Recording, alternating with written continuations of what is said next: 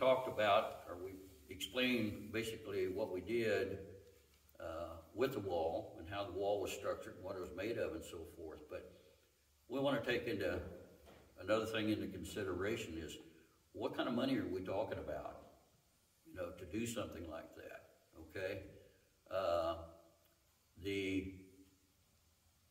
The renovation of the church itself, time we were finished was somewhere around $150,000, okay?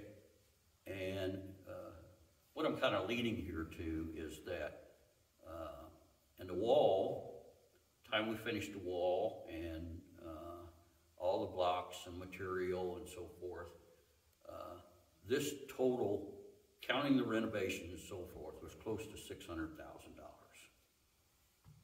To build a church in 1913, we're talking, in comparison, $25,000 compared to $600,000 just to renovate the inside and do the west wall. I had done my homework too before we started on this west wall and so forth, to give congregation kind of an idea of what we would be talking about if we were to replace this church. Now that's replace the church.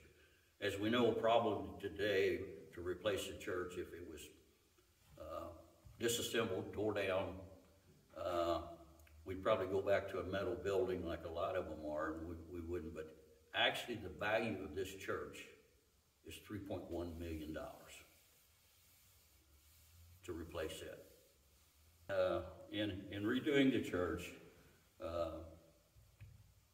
you know, there was a concern as to where this money was going to come from. A lot of people, I think, had in mind that we probably would have to borrow the money. And we did. We did take that force of action.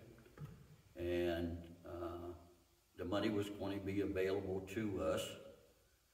But through the kindness and the loyalty of our members, plus the outside, all of that was donated.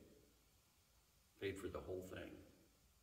Total, with the renovation, the elevator and everything, almost $600,000. We did not have to borrow any money.